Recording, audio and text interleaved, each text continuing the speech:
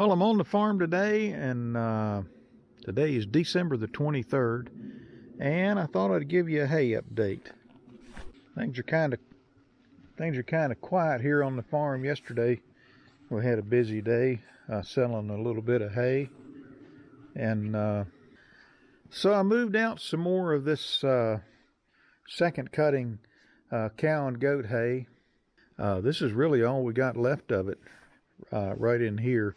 I left a gap between my second cutting. Although this looks kind of brown, it's actually some really nice second cutting hay, same as what's over on that stack over there. And then underneath all that is some first cutting hay, which I'll get to here in just a bit. But I won't say sales have been brisk, but they have ticked up a little bit. So coming in here from the side door of my barn, probably the biggest thing is we moved out our round bales. We've got a couple of them kind of stuffed in the stack right there, and then a kind of a smaller one right here. But had one customer that was able to get all of those on his trailer. And what you're seeing here, this kind of disorganized looking hay right in here, is just where we had to move some bottom bales out to be able to get the Massey 50 in here with the loader.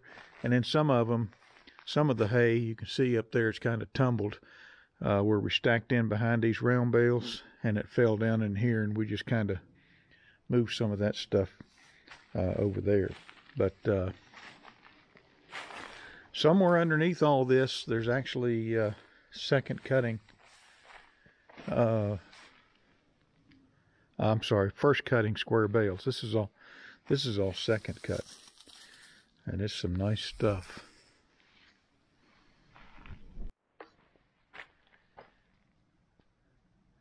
So over here on this side, you can kind of see, gosh, the sun is really kind of makes it hard to do a video here, but believe it or not, from there up is second cutting, and there's actually a color difference.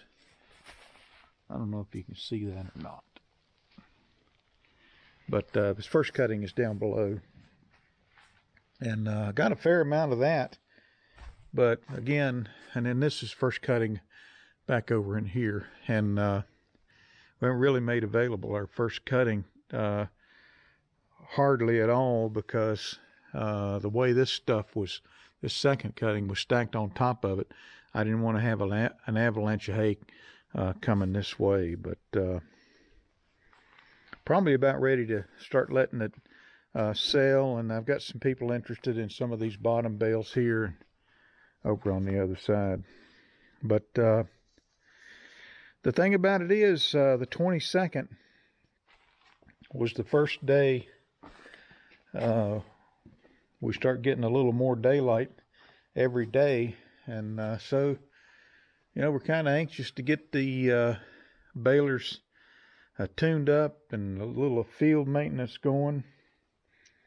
I'll have a video with our plans later on in 2024. Can you believe it's going to be 2024 here soon? Hay sales are ticking up a little bit.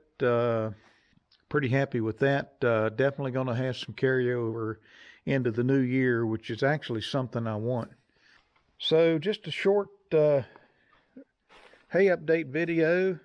We are selling a little bit of hay. Our round bales are essentially going, and I was kind of surprised how quickly I put those up for sale, and they got snatched up. But anxious for January, February to get in here and get out, and let's see things turn green in March and April, and look forward to our 2024 hay season. So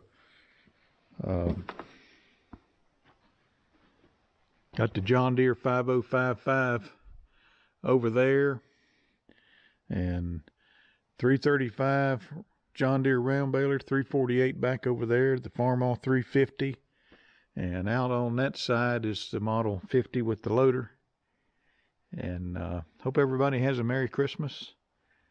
And we'll talk to you later.